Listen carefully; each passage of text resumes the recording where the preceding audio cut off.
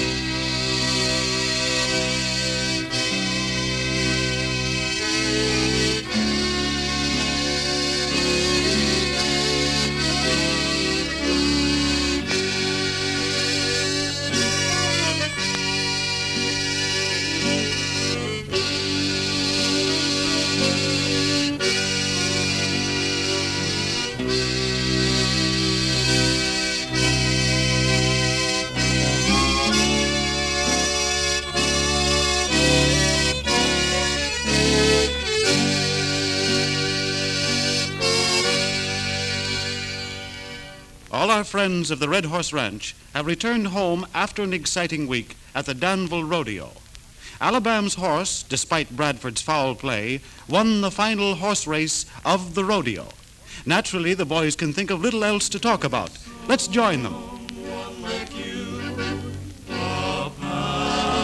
Good and true, I'd like to leave it all behind and go and find some place that's known to God alone, just a spot to call our own. We'll find perfect peace where joys never cease, out there beneath the kindly sky. We'll build a sweet little nest somewhere in the west and let the rest of the world go by. Oh, that's pretty tune. Sure is pretty. Well, boys, it seems mighty quiet back here at the ranch after being at that rodeo the last few days. Well, that was one of the greatest rides I ever saw in my life. Thanks, Bob. I was talking to Alabama. That was one of the greatest rides you ever made on any horse. Shucks. I suppose you didn't see me when I straddled that longhorn. I knowed he was a wild one, but I says to myself, Arizona, I says, you gotta win for the honor of the Red Horse Ranch. Well, all kidding aside, what did Bradford have to say about the race after it was over, Alabama? Well, to tell the truth about it, Cheyenne, I didn't trust myself to talk to Bradford after the way he tried to foul my horse on that back stretch. That rattlesnake won't stop at nothing to get what he wants, will he? Well, here's one thing he didn't get. That prize saddle is hanging right here in the bunkhouse, thanks to Red. But listen, it was you boys that carried off the honors at that rodeo. Thanks, Alabama. When I seen that steer, I knowed he was a wild one. But I says to myself, I says, Arizona, you gotta win. The whole outfit went to town at that rodeo, it seemed to me. Yeah, and when we wasn't riding, we was singing for the folks. I mean, really singing. Yeah, but you know, Alabama, we didn't sing any of them real pretty songs that most folks like so well. I'd like to sing one of them right now. Well, go ahead. Come on, boys.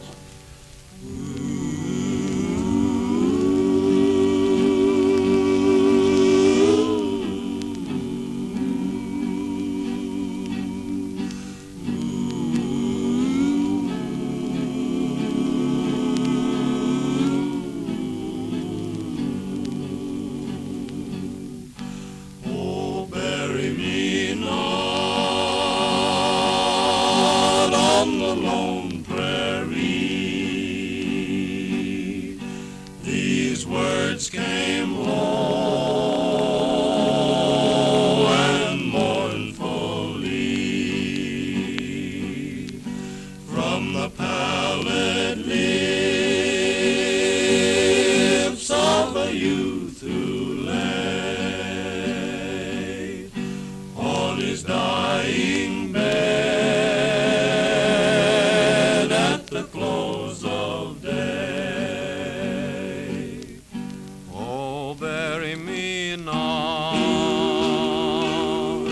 on the lone prairie where the coyotes howl and the wind blows free in a narrow grave just 6 by 3. Oh, bury me not on the lone prairie. And the cowboys now, as they roam the plain, for they marked the spot where his bones were lain, fling a handful of roses o'er his grave, with a prayer to him who his soul will save. Oh, we buried him there on the lone prairie where the wild rose blooms and the wind blows free.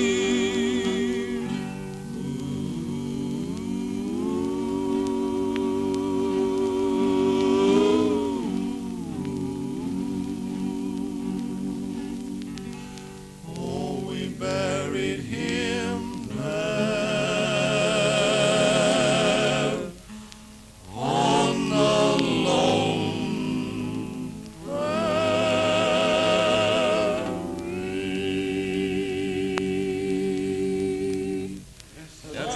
Well, boys, Song, ain't it? I know you want to hear how I happened to ride that wild here at the rodeo. There he goes again. Well, sir, the moment I seen him, I knowed he was a wild Yeah, one. say that once more and we'll all be going wild around here.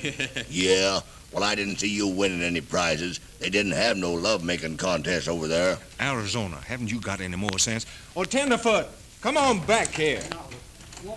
Well, looks like you kind of got under Tenderfoot's skin, Arizona. Oh, shucks. What do you have to walk off about that for? I was only kidding. Arizona, I ought to ear you down and stomp on you for that. You know how he's been feeling. I've noticed he hadn't had much to say since you brought him back the other day, Alabama. Yeah. I guess he has been feeling pretty blue. And now, Arizona, you get on out there and apologize to Tenderfoot and hurry up about it. Gosh, sure, I'll apologize to him, but I didn't know I said anything. Arizona ain't got much tact, but he sure is a good sport, ain't he? Yes, you all are, fellas. We just haven't thought of the way we've been joking Tenderfoot ever since he's been here. I think it's about time we cut it out, don't you? I reckon you're about right, Alabama. Him trying to go away like he did proves how he's been taking all this to heart, It especially does. about Rose. Yes, and it's the first love affair he ever had. And joking him sure ain't going to help none. Now, what do you say we do everything we can to make him feel like he ain't a Tenderfoot no more? Sure, Alabama. I'll do what I can, Alabama. I know you Ain't will. no one thinks more of Tenderfoot than I do. Well, what do you suppose we ought to do, Alabama? Well, treat him just like you would the rest of us. Show him that you're glad he's here. Say, ain't that him in Arizona playing out there already? Why, it is, sure enough. They must have made up already. I tell you, boys, let's go out there and join them. And the rest of you fellas, bring your instruments. That's a good idea, Alabama. Yeah. Don't forget your instruments. Come on, remember what I said, boys. Yeah. Tenderfoot must be playing to that moon up there. That's right.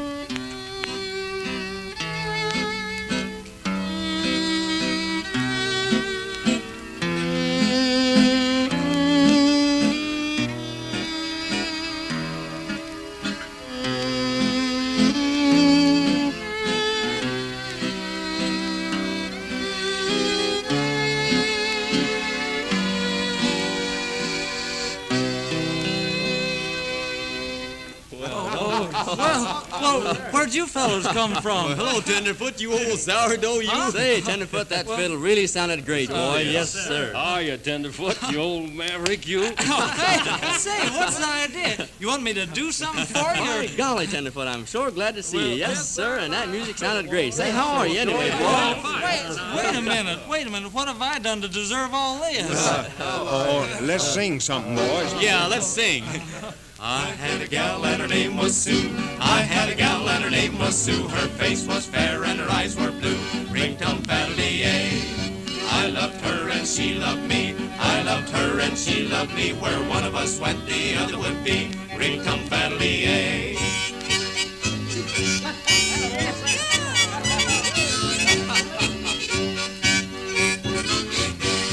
She lived up on a mountain high. She lived up on a mountain high. When I would leave her, she would cry. Ring-tum-faddle-dee-ay. Playing it. Oh, boy, Tenderfoot's playing it.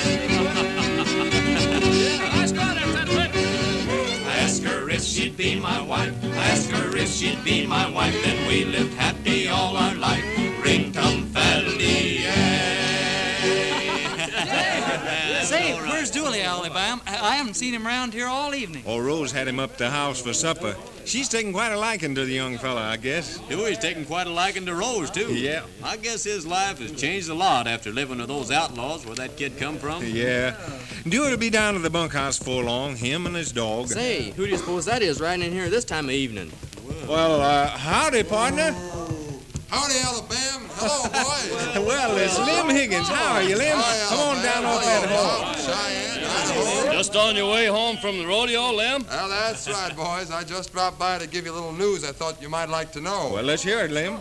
Well, you boys sure did carry off the prizes from the rodeo. Thanks, Lem. I guess you saw me ride that steer. I knowed he was a wild one, but I says to myself, Arizona, I says, you gotta win for the honor of the Red Horse Ranch. Yeah, I hear tell that steer stomped on you something awful. Well, what was it you was going to tell us, Lim? Well, it was Trigger Dawson's gang that you boys had that gun battle with over at Roaring River, wasn't it? Yeah, we cleaned them out, though. They're all locked up in the county jail. What's left of them? Yeah, well, that's what I come to tell you. The news just came to me over in Danville that 2 of the boys escaped last night. What? Sure enough. Well, say, that sounds bad. I hope they don't make any trouble. I guess that's nothing for us to worry about, though. Well, maybe it isn't, but maybe it is. Alabam's right. It wouldn't do any harm for the boys on the Red Horse Ranch to be on the lookout.